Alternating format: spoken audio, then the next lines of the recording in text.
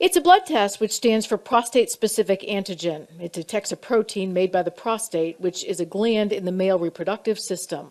A high PSA level may be an indicator that prostate cancer is present in the body.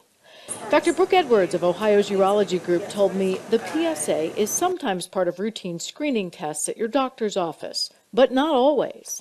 Unfortunately, over the last 10 years or so, we've seen that it is not necessarily commonplace or done routinely with family doctors. Some PCPs and internists are choosing not to do PSA testing every year. And sometimes the patient doesn't realize that. They don't realize that it's not been done. It is a critical test, however, she says, to find prostate cancer early and to monitor it in those such as Steve Abbott. He's a 10-year prostate cancer survivor. When chemotherapy no longer seemed to be working against his cancer, I was told after my third treatment, this is not going to be, you're going to need to look at the next thing, and soon. Steve turned to a newer medication which targets what's called PSMA. It did help bring his PSA numbers back down.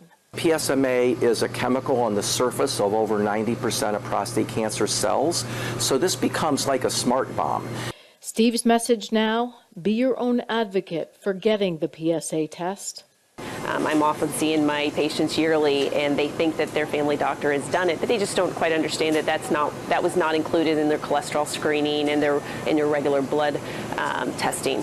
So it's important for patients to understand that they need to realize and go through with the doctor's ordering and having that conversation and asking about prostate cancer or PSA testing.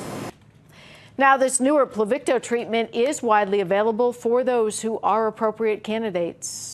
Hey there, thanks so much for visiting the Local 12 YouTube channel. Click the links, hit subscribe to get notified anytime we post content to this channel.